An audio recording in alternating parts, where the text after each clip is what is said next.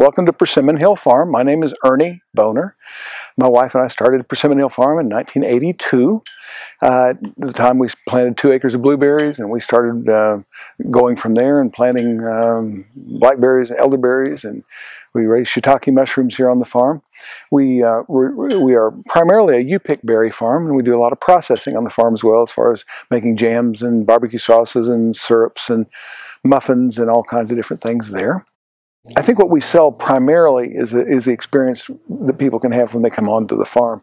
They can have a family experience, but I think that there's a need that people feel to be in an agricultural setting, to pick their own food. It's educational. I guess they call it soft adventure in a sense.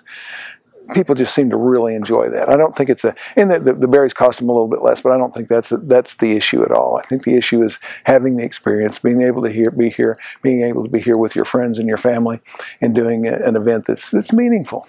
And one of the issues that we addressed in our SARE grant. In Missouri, it seems like when a planting gets to a certain age, it starts kind of digressing a little bit and going downhill. We wanted to look at a way. Nobody had too much success in replanting, and we wanted to take a look at the various soil amendments that we could use, or techniques that we could use to bring a planting back, or not bring it back, but to replant and have a successful planting. And that's what we're doing. And we're in our third leafing in the field with our replacement field here, and it's been real successful. You know, it's going about like you'd expect for a 3-year-old plantings, which is a huge success for us because we will have a nice field. We chose Duke as the variety of blueberries that we're utilizing here. We selected several different soil amendments. We worm casting tea. We also inserted worms in some of the rows, or actually in the planting. We also take a look at pine bark. Since we raised shiitake mushrooms, we ground up the shiitake logs and utilized those we composted those and utilized those as a soil amendment. And then we used coffee grounds, all 5 of those, and we did the bulk of this planting. We used all of those amendments, but in row 81, right over here, we used we subdivided each one of those plantings into 14 test plantings, and we utilized one of those amendments in each one of those segments of row.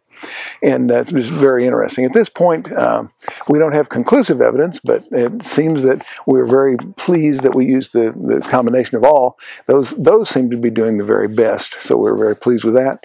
But also, we found that the inclusion of the earthworms and the coffee grounds was very valuable. When we plant blueberries, I think we will be using, at this point, it may change as we go, through the rest of this project. We're going to take data for several more years, but I think we're going to always use coffee grounds. We will always include the worms in each planting hole. I think that's real important to have a good environment for them, or a good stock of worms in there working for you. And I think we probably will continue with pine bark. A person can use a sphagnum peat moss, but I don't think there's a magic thing about sphagnum peat moss. I think the organic matter can be of other sources, and I think that I really like the idea of the worms that we use. I think they are real valuable, and they seem to be really doing a good job.